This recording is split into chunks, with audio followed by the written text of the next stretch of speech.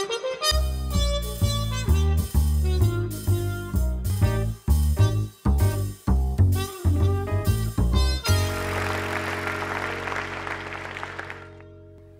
a small child, I was lucky to be at the launch of Apollo 17, the last manned mission to the moon, and I've remained enamored with space ever since, and fortunate as a physician to have contributed to NASA Life Sciences research and to practice aerospace medicine, inspired by the cross-disciplinary teamwork required to tackle audacious challenges, and how space has often brought the world together through the lens of seeing our planet as one without borders. Now, just as the historic Apollo moon landings were transformational inflection points in history, so too is the global health crisis of COVID-19, which, despite its many challenges and tragedies, like the sinister Cold War setting which launched the space race, can have silver linings. As Regina Dugan, former head of DARPA, wrote, "Sputnik set off the space age, COVID can spark the health age." The silver linings include the unprecedented acceleration of innovation, collaboration, and discovery, catalyzing a future of health and medicine that can help us reimagine and bring us a healthier, smarter, more equitable post-COVID world. Now, many solutions ride the rails of rapidly or exponentially developing technologies that are rapidly doubling in their speed, price, performance, as exemplified by Moore's Law, which has enabled the billion-fold improvements in memory and computation, resulting in the ubiquitous supercomputer smartphones most of us carry in our pockets. I still have my now ancient iPhone 2 here. Still works, which felt magical 12 years ago, but now feels slow and kludgy. I'm sure my iPhone 11 will soon seem antique, perhaps as its features dissolve into the rumored to soon arrive augmented reality smart glasses. Now, exponential technologies packed into our smart devices are becoming increasingly medicalized. Their sensors able to detect an ear infection and more. So what used to fit on a desktop computer now fits on our wrist, and these are now entering the domain of FDA-approved medical devices. But the future isn't about any one technology, but their convergence as they get faster, cheaper, better, in fact, creating entire new fields at their interfaces, from computational biology, robotic surgery, digiceuticals, telemedicine, to AI-enabled radiology. And while many industries have been disrupted and reached the fourth industrial age, health and medicine often feels stuck in the second or third. Critical data is still stuck being shared on fax machines, paper forms. We're stuck in waiting rooms waiting for our visits. I recently had my own echocardiogram only made available to share with me on a CD-ROM. I don't even own a CD-ROM player anymore. Tools for managing pandemics of 2020 rely on the same core technologies used in the pandemic of 1918, face masks, social distancing, hand washing. So part of the challenge in advancing global and local health are our models and our mindsets. We don't really practice healthcare, we practice sick care. Sick care is based on intermittent episodic data, usually only obtained within the four walls of the clinic or hospital bed, and leads to our reactive sick care model where we wait for the patient to show up in the emergency room with a heart attack, stroke, or late-stage cancer, or for the pandemic to arrive on our shores. I believe the convergence of many of the accelerating technologies and approaches being catalyzed by COVID will bring us from intermittent sick care to an age of continuous, proactive, personalized, crowdsourced health care that can increasingly bring care anytime, anywhere, more effectively and lower cost around the planet. For example, the convergence of ever smaller interconnected devices now riding 5G is creating not just an Internet of Things, but an Internet of medical things.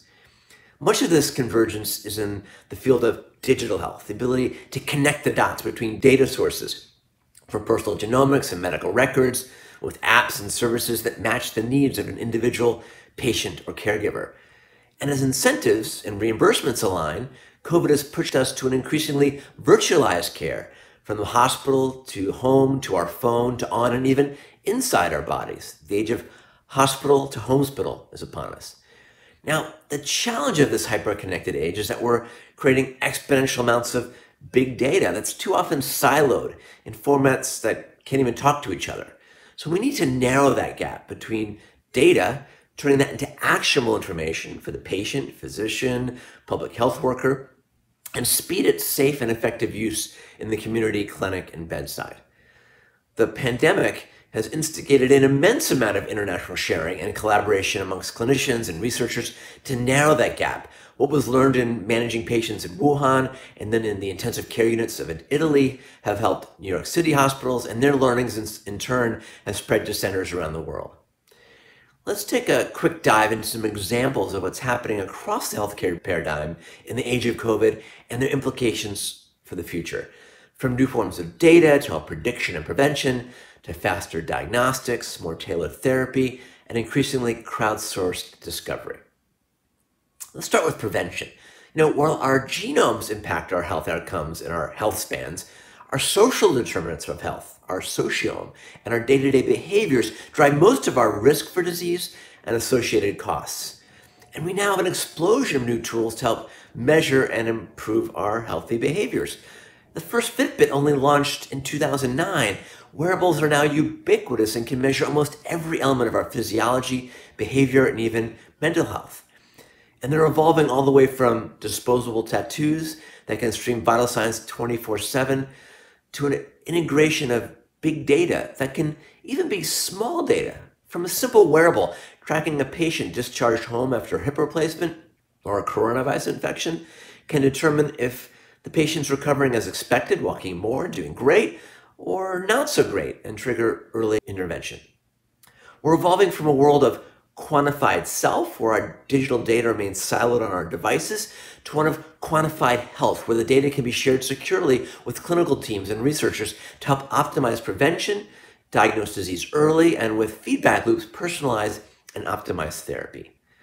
From wristband vitals, including blood pressure, now obtainable without a cuff, and soon sensors that will measure our blood oxygenation levels, to continuous blood sugar monitoring, to shockables, hearables, ringables that can replace an entire sleep lab fitting on our finger, to insidables, chips beneath our skin to track our physiology and lab values, to even underwearables, Internet of Medical Things sensors so cheap today, you can get a pack of 10 of them and have one in each band of your underwear, now being used to do what's called remote patient monitoring to help detect signs of respiratory decompensation in patients with bronchitis or COVID. Breathables are showing promise, nano noses that can detect molecules in our breath, correlating to cancer, metabolic disease, and even diagnosing infectious disease. In fact, we now don't need to wear anything. Invisibles, ambient sensing from AI-enabled cameras can track our vital signs. To voice as a biomarker to manage and detect mental health challenges, signs of heart disease, now being able to differentiate between a cough from a common cold to that one caused by coronavirus. And we'll soon be exuding our digital exhaust 24/7, our digitome. How can we make sense and truly leverage it? One path is through crowdsourcing. The million-participant All of Us trial from the National Institutes of Health is doing just that, where data donors, and I'm one, can contribute our medical records, genomes, and wearable data to build a much better and diverse data set crossing racial and socioeconomic groups to help foster better precision medicine for all of us. Integrating this information for the individual and public health will lead to PREDICTALYTICS, our own personal check engine lights that can give us early proactive warning. And recent work is demonstrating that wearables can detect pre-symptomatically the onset of the flu, or as recently published by Stanford, in 83% of COVID patients, smartwatches can detect COVID infections early, often days before onset of symptoms. Self-reporting websites like COVID Near You enable us to locally generate infections maps, and combined with our social graphs and contact tracing apps, may provide us detailed suggestions about who we might want to consider being near or socially distanced from. What about advancements in diagnostics and monitoring?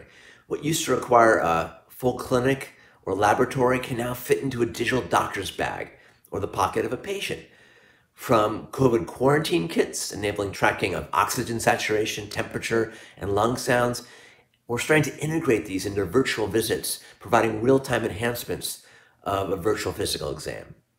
And the diagnostic tools are becoming increasingly infused with AI machine learning, including consumer ultrasounds, which can bring diagnostics anywhere at very low cost, including the ability to evaluate the lungs in suspected COVID patients. The laboratory has shrunk to microfluidic platforms that can be attached to our smartphones and enable anyone to obtain measurements from blood or saliva. Many of these diagnostics are leveraging the smartphone and its camera for a medical selfie. For example, instead of taking your urine to the lab to diagnose a potential urinary tract infection, in the privacy of your home, simply dip the urine dipstick, take a picture with your smartphone camera, and have the results made available immediately to your doctor and pharmacy. Similar phone-based apps and approaches are being used and developed for fast, frequent, cheap, and easy COVID testing. Novel approaches to community-level diagnostics are also being explored, including next-gen sequencing of sewage for early detection of COVID-19, identifying hotspots and predicted outbreaks a week or more early. The explosion of data sources, however, is really beyond the capacity of the human mind to effectively integrate. We're now getting help from AI, or as I call it, IA, intelligence augmentation. IA is being leveraged in reading CT scans to diagnose COVID, to enhancing the vision of a gastroenterologist performing a colonoscopy, to identify lesions they might have missed. And AI is playing an active role in helping identify and develop new antivirals. And while AI is often perceived as a threat by some clinicians, it can't replace the human touch or empathy.